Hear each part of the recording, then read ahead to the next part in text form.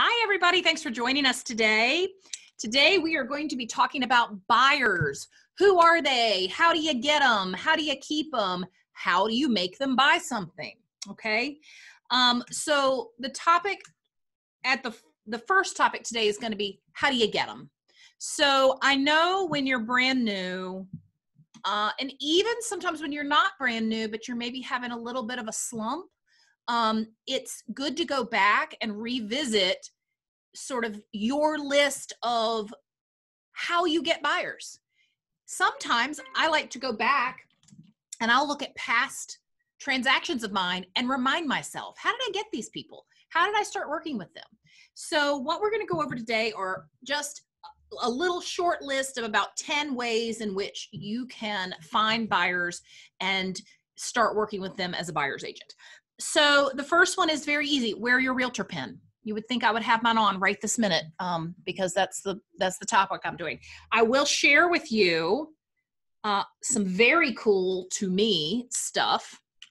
Y'all probably know that my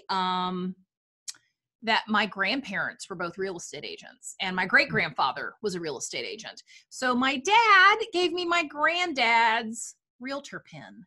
So this is a National Association of Realtors pin that recognizes that my grandfather is a Virginia Association of Realtors past president. So true story. He was a VAR president one year. I believe it was 1964. And this is his realtor pin that he was given for his lapel to be able to wear to recognize his volunteer service he did for VAR, being their president one year. So that is pretty cool. I also have a couple other pins that belong to him. So just simply wearing your pin, wearing your realtor pin when you go to a PTA meeting, wearing your realtor pin when you go to a family reunion. That R is going to remind people that you do real estate. If they know the realtor logo, they're going to recognize that and go, oh my gosh, I totally forgot that Ashley does real estate. Now, if they don't recognize the realtor R, then what it could do is it could be a talking point. So they could say, hey, what's that pin you're wearing? Awesome. Now I'm not that obnoxious person at the party who's constantly running around trying to turn the conversation to real estate. They've just asked me. So now I have the perfect opportunity to say, oh, actually, I'm a real estate agent. Like I've been selling real estate for 18 years and it's a family business and blah, blah, blah, blah, blah. Whatever your talking points are about the fact that you do real estate. So it just gives a physical reminder that you're in real estate, and or it can make curious people ask questions about it, and it gives you an opportunity to chat with them about it. Okay. Wintertime is oftentimes easier because you can just clip it to your jacket and just leave it on your jacket all winter long. It's hard for me to remember to take it off and put it back on every day on the clothes I'm wearing. I try to make a point that if I'm doing anything real estate related, I'm going to put it on. But that's probably the opposite way of thinking I should be doing, right? Like if I'm going to go do a real estate thing, all those people know I'm a real estate agent because I do real estate. I should probably be putting it on anytime I'm not going to go do something real estate related. So just think about that one. Open houses. Y'all have heard me say this a million times. I say it a million times because it works. If you're not working open houses, you're missing an opportunity to meet customers that could potentially turn into clients. So this is called speculative work, meaning you're speculating on whether you're going to be able to get any leads from it or not. Okay. It costs very little money now. You will hear me say this a million times as well. Back in the day, it cost about $200 to run an ad in the local newspaper to let people know for 2 days that you were having an open house. That was a barrier. It was a financial barrier for new agents to be able to go out and try to find buyers. That barrier no longer exists. If I spend $10 on a sponsored ad or a boosted post regarding an open house I'm having, $10 is nothing. So it now is just extremely inexpensive to boost your open house post or create a sponsored ad or a sponsored event and boost that event to the local area and have people come out to your open house. So there is truly no financial barrier anymore for hosting these open houses. And then if you consistently work open houses every Saturday or every Sunday for a year, I guarantee you, you're going to have 50 people at least in your sphere of influence now, in your database now, that you would not have had otherwise. And if 10% of those people convert into an actual buyer, then you're going to have lots of business that you would not have had if you had not been spending 2 hours holding an open house, or 3 hours holding an open house. And if you are like me and you don't like to sit still, I oftentimes use those as an opportunity, those open houses as an opportunity to catch up on sorting my email, tagging my email, maybe writing note cards. You know, we had a quick tool email several months ago, and it was about a traveling note writing kit. You know, I have a box full of stationery that I can just grab and go. And possibly I have a Harry Potter lap desk that I use for the same purpose. And I can just knock out 5 note cards, thank you notes, congratulations on the new puppy, those types of things, wherever I am, okay? So working open houses can be like a multitasker's dream. You know, you're getting to meet clients and you're also able to take that time to go through your email and get it cleaned up. Referrals obviously are a big source of business for agents. I have found the most effective time to ask for referrals from your current clients is when you've gone out and you've looked at houses all afternoon and they didn't find the one that they wanted. What I found is that psychologically, they're feeling badly that they've just quote unquote wasted your day and wasted your time because they didn't find the house they wanted. So you've shown them 5 houses. None of them work for them. They're psychologically feeling a little bit indebted to you that you have spent your time and energy on them and it has not resulted in a sale or a payday for you. So that is the perfect time to say, hey guys, you know what? I know we're going to find it. Let's go out again this week if one hits the market. But in the meantime, would you do me a favor?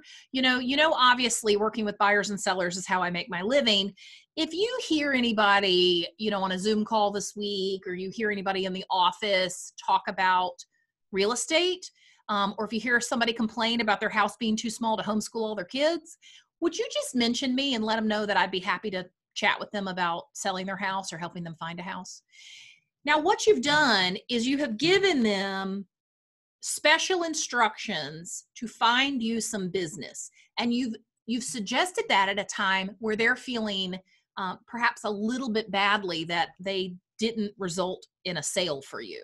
So that is when I have found is the perfect time to ask for referrals. The other additional great time to ask for referrals is as soon as you've finished closing on a house with them. And then you can say, hey guys, it was a great transaction. I am so honored that you trusted me to handle all of this. I know it's a huge decision as to who to use, and I'm so honored that you would pick me. And if you wouldn't mind, would you mind recommending me to a couple of friends or family? And that's another time to just ask for the referral and specifically ask for it. I think a lot of times we go through our business and we just think that if we do a good job, people will talk about us. Maybe. But I'll tell you this, they don't give me reviews unless I send them an email saying, hey, would you mind reviewing me? Right? They just don't. One time in 18 years did somebody just on their own go on to Zillow and make a review about me. Just one time. Otherwise, now I am fortunate enough to have Rebecca Hartley doing transaction management for me. And so she sends an email out with a Realtor.com link and a Zillow link and asks for reviews. So now all of a sudden I got reviews coming out everywhere. You know why? Because we're asking for them. I can't be passive about it any longer. I can't think, okay, I did a great job for them. I'm sure they'd say nice things about me. I'm sure they will spontaneously think I should go online and review Ashley for this. They just don't, they don't think that way. I don't. I picked up a great dinner last night. I ate it. It was delicious. it did not occur to me to go online to the restaurant and leave a review. Just didn't occur to me. Now, if they were to send me an email today and say, hey, thanks for stopping by last night and picking up dinner, we hope you enjoyed it, would you consider leaving us a review? I would. So it's time early on in your career to recognize that it's no one else's job to build up your brand. It is your job to build up your brand. Okay. Other ideas are volunteer at events in your community. So if there is an event going on, why not volunteer? Wear your realtor pin. Get yourself a real estate t-shirt that you wear to these events, or a hat. You know, my dad has a baseball cap. What does it say, Jennifer? Do you remember?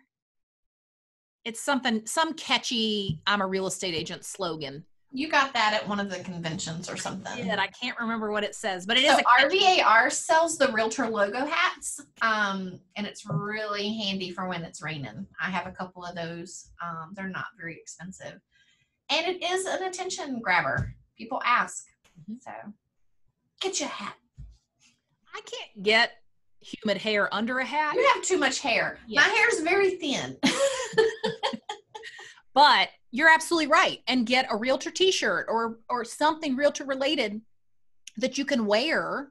And there are some dynamite cute ones out there now that says, you know, like real estate and tacos run my life. You know, there are lots of things you can buy that have some whimsy that you can wear when you go to volunteer at these events. So that is a feel good effort. You know, you're helping out with something in your community, and you're also building up your brand as well. And Erin has a question. Yes, Erin?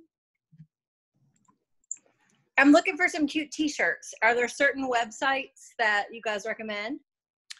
Etsy has a million. They really do. Anybody else have a suggestion? Anybody else know where there might be a good source for t-shirts, for real estate related t-shirts? There was a few on Amazon, but I do like Etsy because you are supporting small business. So, right. Yeah. And if you are one of those people who kind of does your own t-shirt making, then Etsy also has downloadable things for like your Cricut machine or whatever. So that's also a really easy way to have somebody else go ahead and do the graphic for you, and you can just download it and do it yourself. That was me in a past life. That is not me anymore. Now, how about passing out business cards? Listen, y'all, I go back and forth on this, and I'll go on a good run where I'm passing out business cards, and then I'll go 3 months and not pass out a business card. Or more embarrassingly enough, someone will ask me for one and I don't have one. There is no quicker way to display how you are not the person for the job than to not have a business card when someone asks you for one. So please put them everywhere. You can buy these little business card holders that are thin little aluminum snap business card holders. Buy 10 of those suckers, stick 20 cards in each one of them, and put one in your glove box of every car. Put one in each one of your handbags. Put one on your dresser or your front door table so that you can just grab it on the go. Put them everywhere. Put them in your gym bag. Put them in everything. Because I have absolutely been that person, and it is super embarrassing, right? And it just displays that you maybe are not the professional they need to be using if you literally don't even have a business card on you. So now, if you're walking the Greenway and you're in some yoga pants and a t-shirt, I get it. But, you know, there are times where I'm showing a for sale by owner, and the for sale by owner is like, hey, can I get your business card? And I realize I'm out of them. So it would be great if you just kept extras on hand. If you're buying them, here's a quick tip. If you're buying them on Vistaprint, order the minimum number, and within 10 seconds of placing that order, a pop-up is going to happen, and it's going to say, would you like to double your order for, you know, $3 or something completely ridiculous? And then you can double your order for less money. Then take that extra box you weren't expecting to buy and throw it in the trunk of your car, just so that when you do run out, you can replenish right then and there. Okay. All right, moving on. Send birthday cards, anniversary cards, to your sphere of influence. So when I was on Facebook this morning, I noticed that some of my past clients just got their first puppy dog. So I am going to pick up a little doggy toy or a little bag of doggy treats from somewhere, and I'm going to drop it on the front porch. And I'm just going to say, you know, congratulations on the new pupper. And I'm just going to sign it as me. I'm not necessarily going to brand it as me, the real estate agent. But I am going to put it on the front porch. The only reason why I would say go ahead and brand it as yourself is when I did mums as a pop by this past, like in September, at least 5 of my past clients put a picture of the mum with my card on social media and tagged me in it. So I'm going back and forth about this whole dog treat thing. I may or may not brand it to me as the real estate agent. We'll see. Now, if I'm doing something big, like delivering 30 mums around town, then I'm certainly going to brand that because it really is a pop by. Now, this dog treat is a pop by too. So most likely I'm leaning towards branding it to myself, but we'll see. But that's just a very easy way for me to maintain that relationship with those clients. They already gave me a great review online. I'm sure they do tell people when people ask. But if I can drop this dog toy off on the front porch and congratulate them on the new puppy, that's just one more way I'm able to engage with them in a really authentic way. And it'll give me a little bit of bragging rights from them when they say, oh my gosh, the sweetest thing just happened. Our realtor dropped by, you know, a chew toy for the new puppy. And I may decide to be clever and write something like, here's hoping they chew on this instead of your beautiful new house, you know, whatever. Additionally, you can send out birthday cards, anniversary cards, whatever you want to send out. You guys, when you've been with us long enough, you'll see that we do that for y'all. You know, we send you guys a birthday card. We send you a happy Wainwright anniversary card. It's because we want to engage with you. It's because we want to celebrate those milestones. We want you to know that we, the staff, are thinking about you, right? It's why we make posts on social media about your anniversaries with Wainwright. We want you to know that we recognize you and that you're a valuable part of our family. So doing that, when you see those things pop up on Facebook, Facebook has made it very easy to stay up to date on everyone's lives past the transaction. It was very difficult pre-Facebook to know what was going on with your past clients, because we just didn't have that portal to their lives like we do now. So use it. Again, just riffing off of that idea, just keeping in touch with past clients. Send notes, small gifts, whatever, you know, whatever suits you. Canvassing the neighborhood surrounding a listing or a company listing. This up there with open houses, this is my other number one idea for when you come into the business and you have no business, how to very, very quickly be up and running with business. So if you get a new listing, you should absolutely be walking a 2 to 4 block radius, handing out flyers about the new listing. Even if you think that house is going to sell in 24 hours, you should be doing this because what you're trying to do is you're trying to generate leads. So when you walk around the neighborhood with a flyer about your new listing, you are received much more warmly. You're not cold calling on these houses. You're warm calling on these houses because you're there with a purpose and you're there to provide them something of value. You're there to say, hey, don't want to take up too much of your time, but I'm just dropping off a flyer about your neighbor's house I just listed. If you want an opportunity to pick your own neighbor, please share this flyer. You know, pass it out to anybody who you know who you might like to have as a neighbor, okay? And then get out of there. You know, if you want to follow up with them the next week, even better.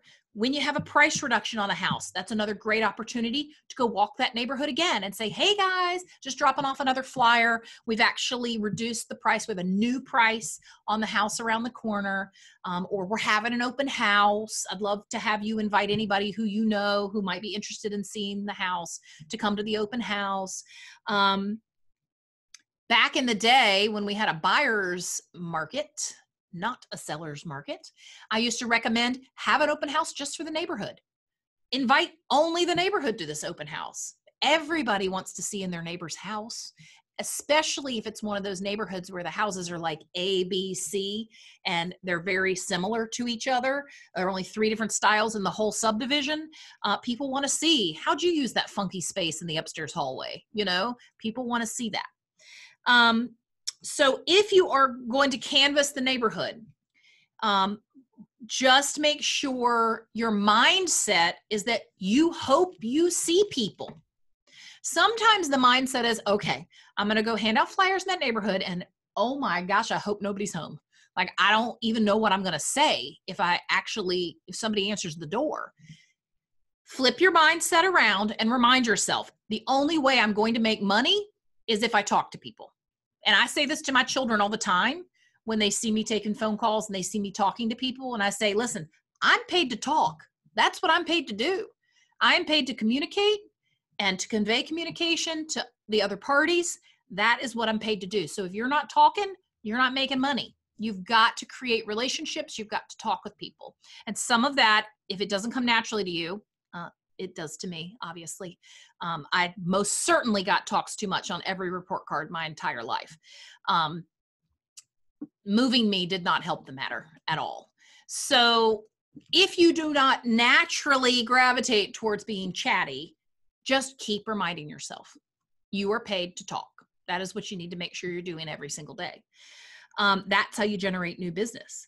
So if you do not have a listing and you would like to do this, look on the hot sheet, look on the company listings. You can go to Flex MLS and pull up company listings, put them on a map, look and see if there's one that resonates with you. Maybe you have a friend who used to live in the neighborhood. Maybe your aunt lives over there.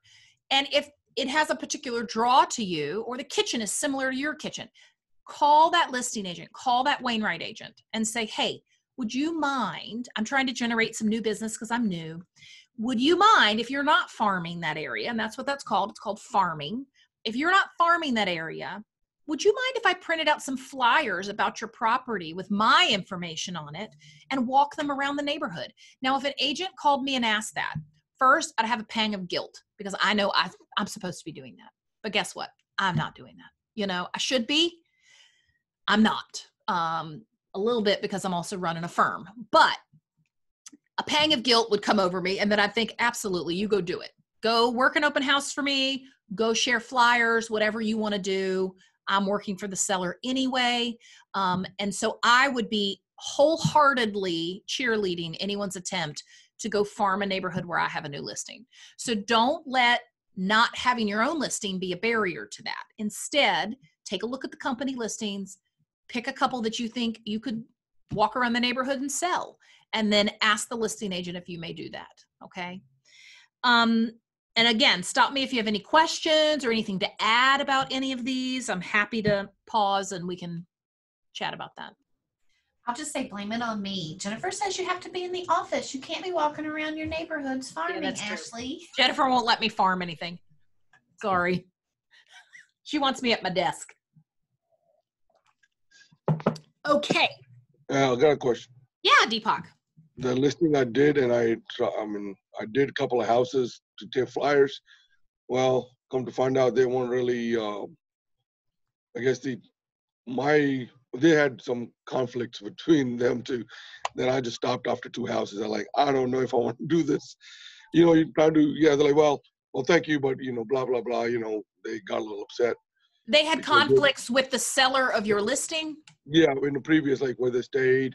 Oh, and neighborhood drama? Yeah, I was like, okay. I stopped after 2. I was like, okay. Ooh, I never thought about that. Neighborhood drama?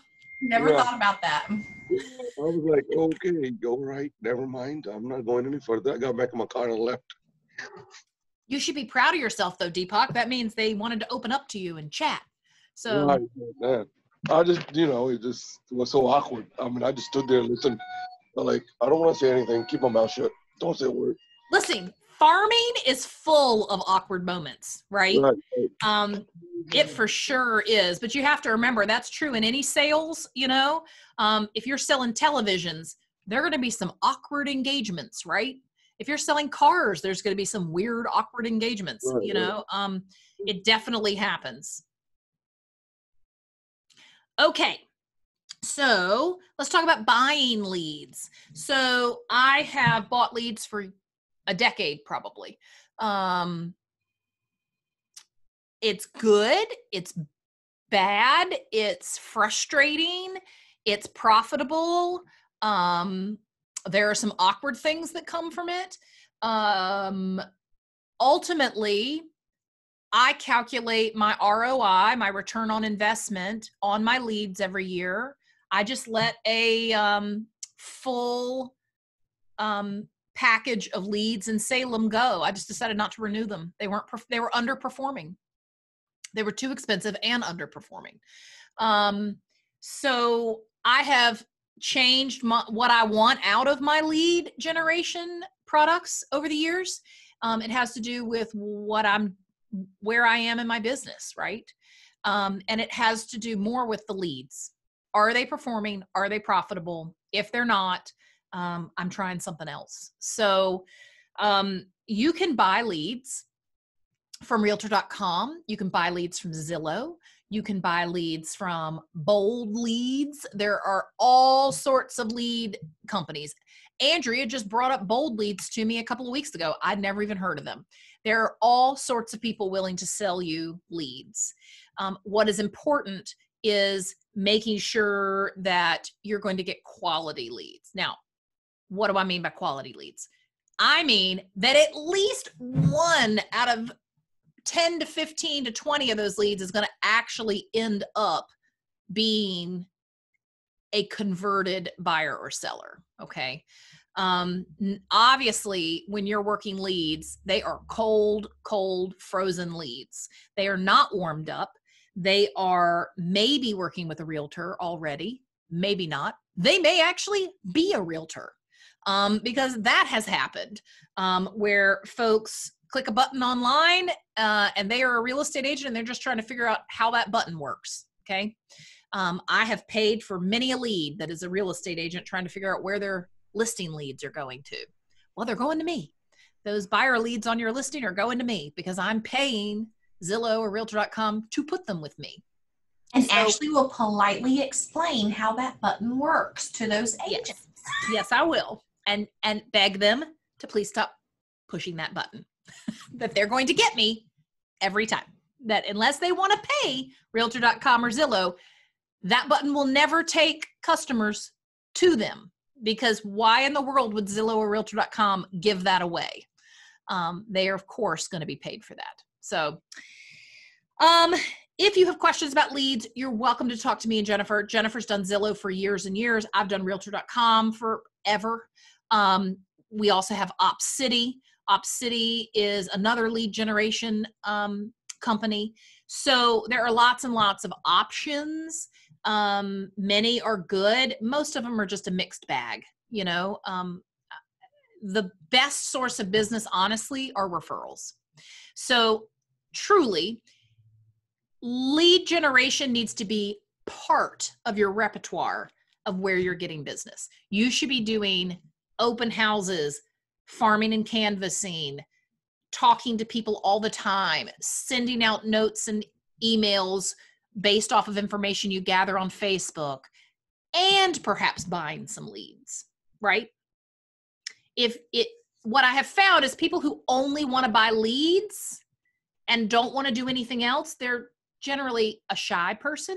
And so buying leads makes more sense to them because there's less of the salesman-y part of trying to generate leads yourself. So I would just challenge you that it's very expensive to only buy leads. Very expensive.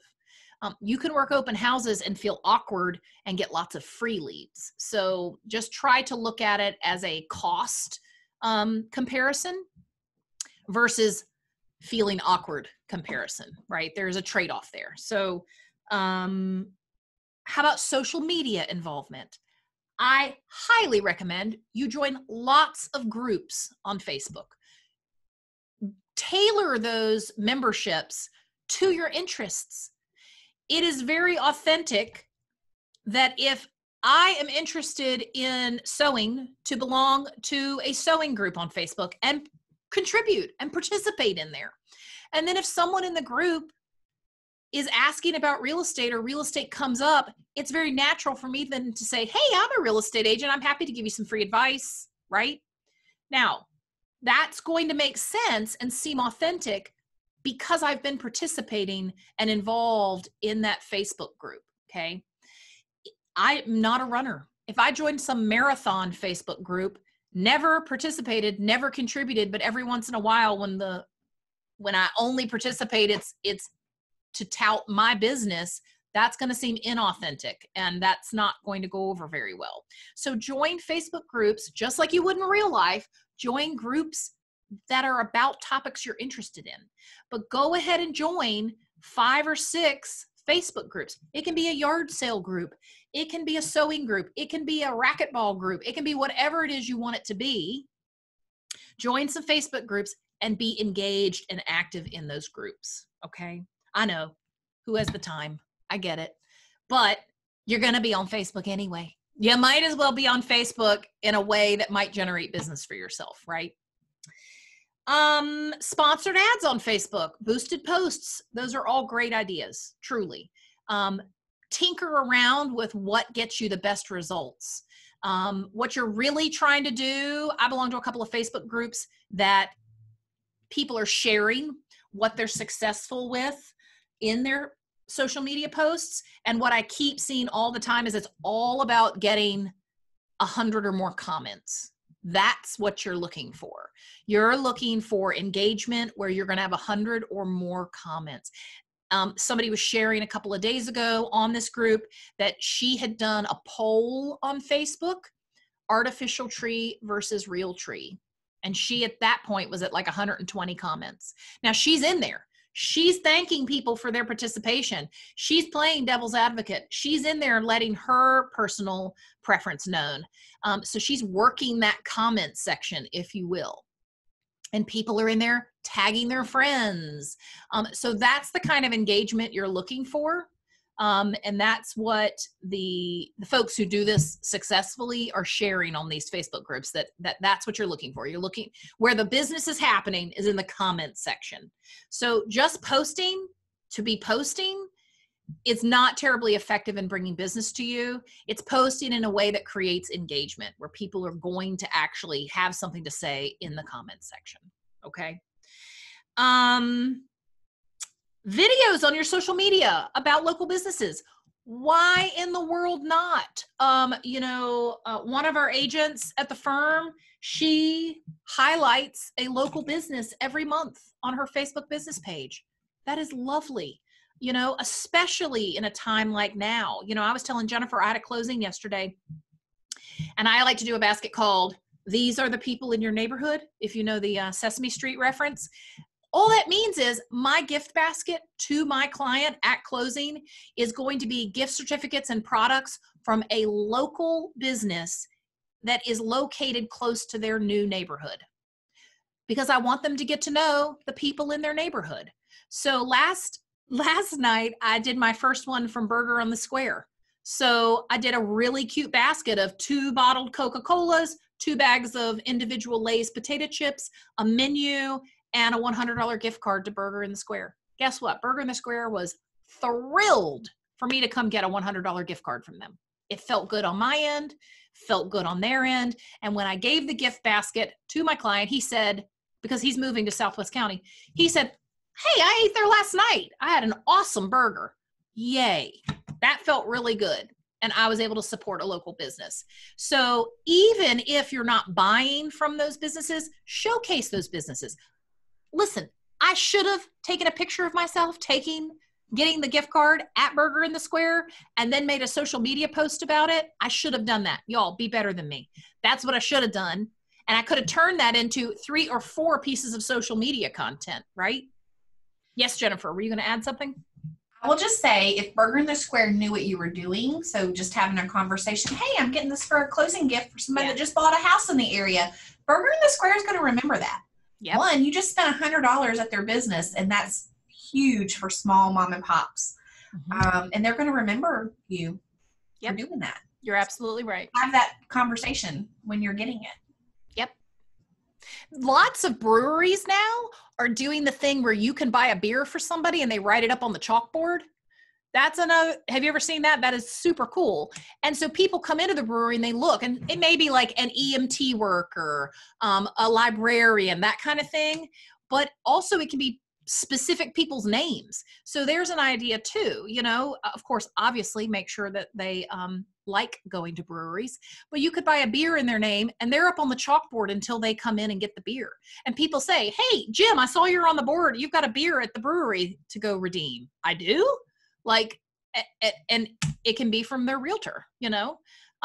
So there are some cool ideas that make people feel special that you also can spin into social media marketing ideas as well. Any questions about that? That's my last, like, how to find buyers tip. I could go on with like 20 more, but I want to give you enough that I don't overwhelm you, but hopefully inspire you to try something new. Anybody have any input, questions, things they've been doing that works for them? Please, I'd love for you to share.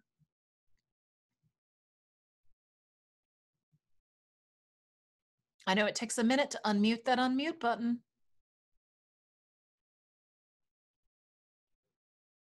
Okay, give me a shout out if you have something to share. Otherwise, my last piece today is my Get Business Quick idea, and this was Jennifer's idea today, is the follow-up note.